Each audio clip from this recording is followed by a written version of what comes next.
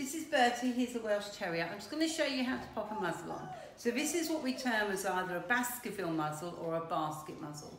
So these are the muzzles that allow a dog to still pant. So they're very, very good sort of with the animal welfare bill to allowing them to still pant. And it's not totally constricting for a dog. So a couple of no-nos is when you're popping a muzzle on, we don't want our hands going towards the bitey bit like that.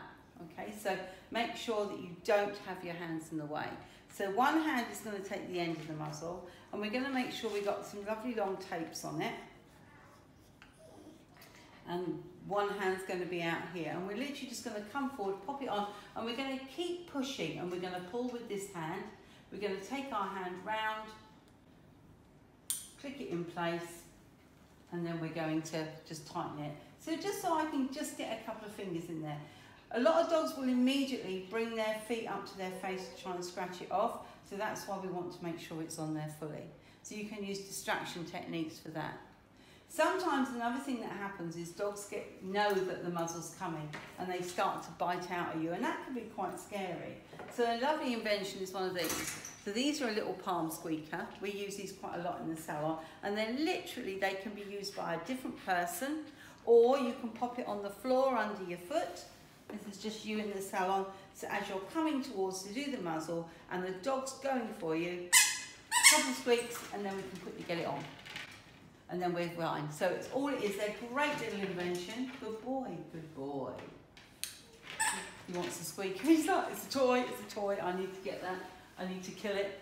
And it literally distracts them right away from the fact that there's going to be a muzzle going on them. So it's a really good, you can take them out of an old toy, or you can buy them yourself. They're brilliant if you've got your camera and you want that, just that little bit of, yes you do, you want that little bit of interaction for all your photographs. So when you're taking the muzzle off, again, don't come forward with your hand. He's really switched on with the squeaking now. I'll pop that over there. So we're going to release from behind. We're not going to have our hand in the biting zone, and we can just pull it off and everything's fine. So again, this is a basket or a Baskerville muzzle. They come in all sorts of sizes, I think from number 1 up to about number 10. And the way that you do it is just remember that the short bit is at the top. Don't go try putting it on this way. So short piece at the top.